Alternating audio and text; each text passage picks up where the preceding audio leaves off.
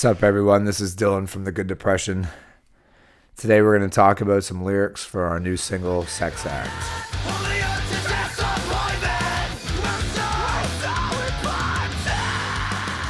So when we wrote Sex Act, it was following the pandemic and a really rough time.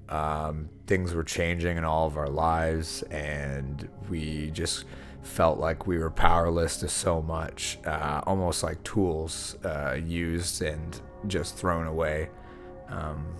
And it was a big change, and we had a lot of momentum and just had to stop. So this song was kind of a cultivation of tons of emotions and just a bit of anger towards kind of what was happening at the time. All right, let's get it started here. A little video production by Justin Hebb, recorded by Davis Waxwell.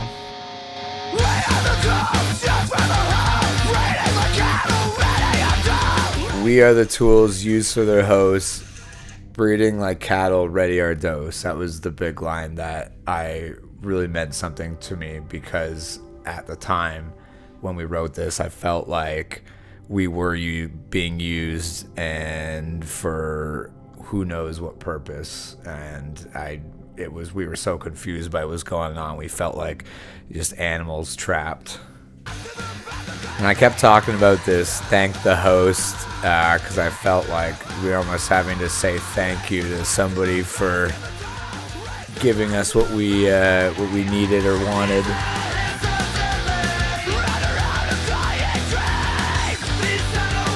Yeah, tidal waves consuming us, just feeling like basically like we were powerless to what was happening, not being able to go anywhere, stuck in our homes.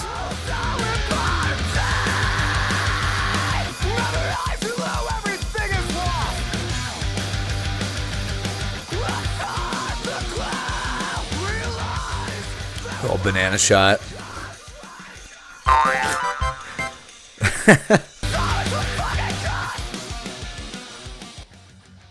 Once again, another trope for just feeling completely powerless in that time.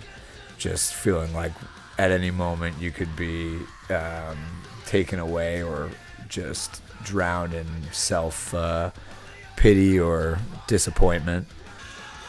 Brian's part, yeah, he talks about staring into the abyss and stares back at daggers.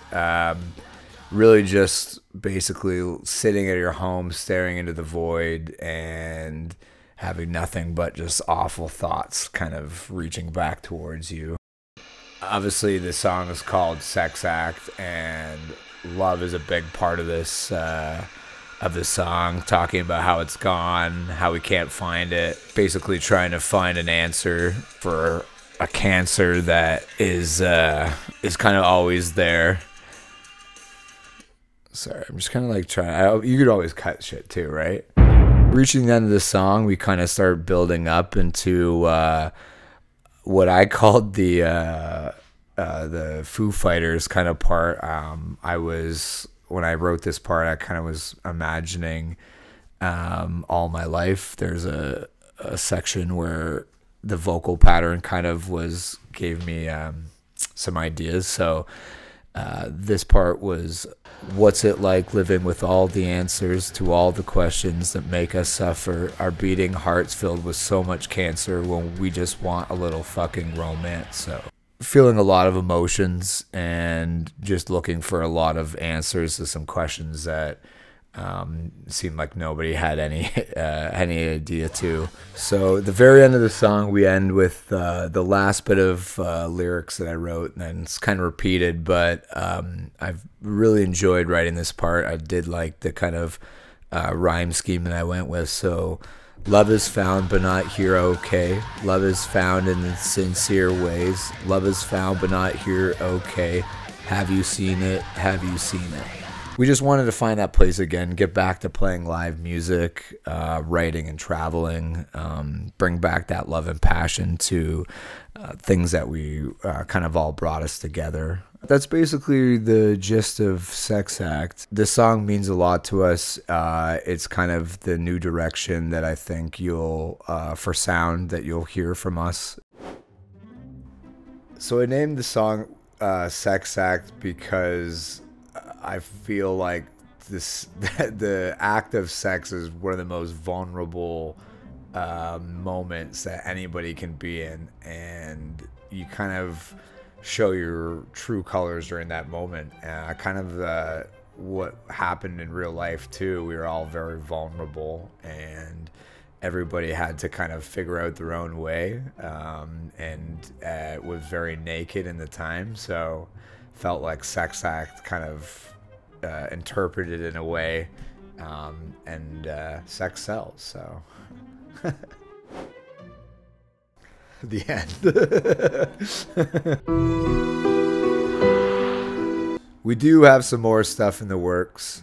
We recorded this song with Davis Maxwell from Schoolhouse, and we may or may not have some more material coming up for you. What's your favorite kind of car? The what? Do you know what I mean?